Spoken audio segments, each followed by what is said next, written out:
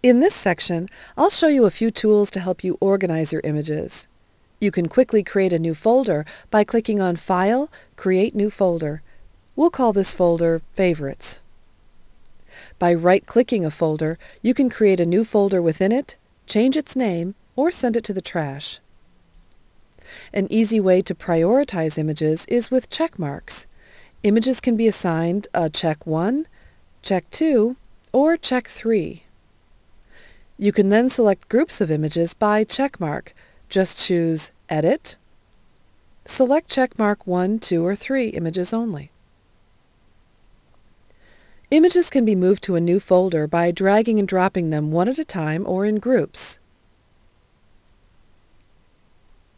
They can be copied by choosing Edit, Copy, choosing the destination folder, and then choosing Edit, Paste.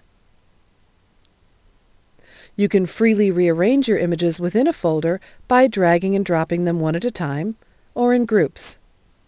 The order of the images is maintained until you close DPP or choose another folder. To maintain the order, you can make a change in Preferences. Delete selected images by choosing File, Delete.